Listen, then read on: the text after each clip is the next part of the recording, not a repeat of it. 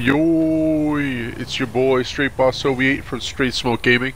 We got a short little video here for you today. I want to talk about selling your bunker solo. Now, hopefully you didn't have any issues this week with getting your bunker sold like I do here in this clip. This happened Friday, right shortly after the new week started, for you to make double money on the bunker.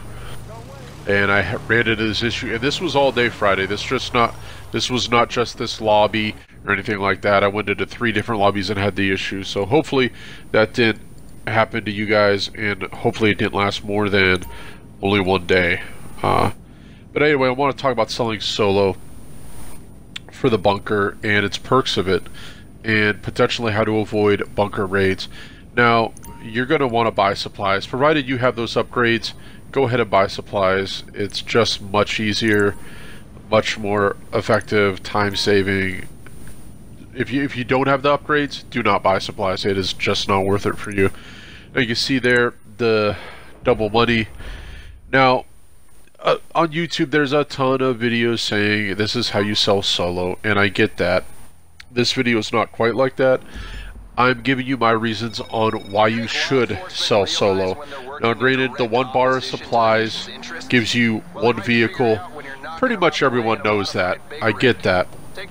What you might not know is the perks of it. Now I pretty much only sell in lobbies, friendly lobbies, either that or really chill lobbies that are low populated.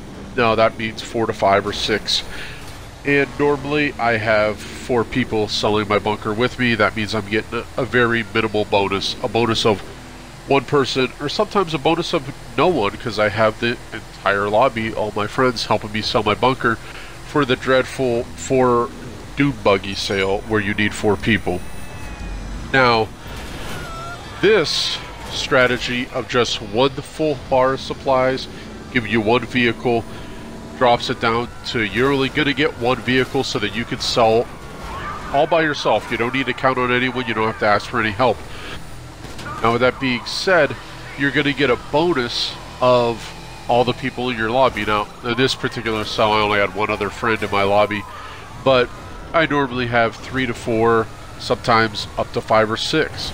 Now granted, you're thinking, okay, that's not a huge bonus, but you know what, when you're selling your bunker 2 or 3 times a day, because you can sell your bunker much quicker because you only have to wait the 2 hours 20 minutes for it to make product, rather than waiting the 6 to 8 hours or what the hell it is to sell a full bunker.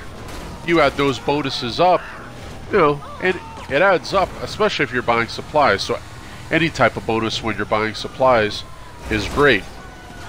Now on top of that, that's the perk of selling solo, is the added bonus. You don't have to ask people for help.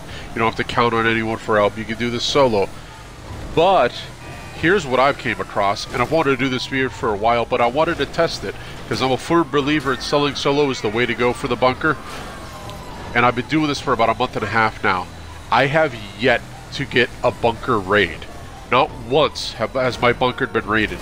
Now last week I was a CEO and playing GTA for a very long time.